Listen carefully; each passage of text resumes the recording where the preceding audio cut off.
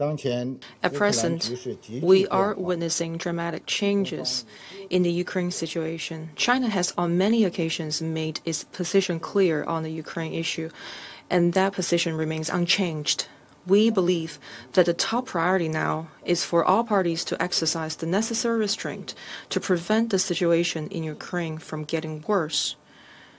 China supports and encourages all diplomatic efforts conducive to a peaceful settlement of the Ukraine crisis, and welcomes the earliest possible direct dialogue and negotiations between Russia and Ukraine.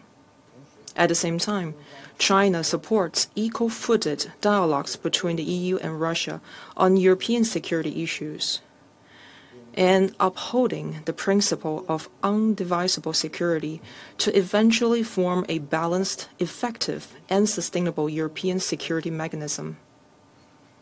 China believes that the Security Council should give priority to regional peace and stability and the universal security of all countries, and play a constructive role in resolving the Ukraine issue.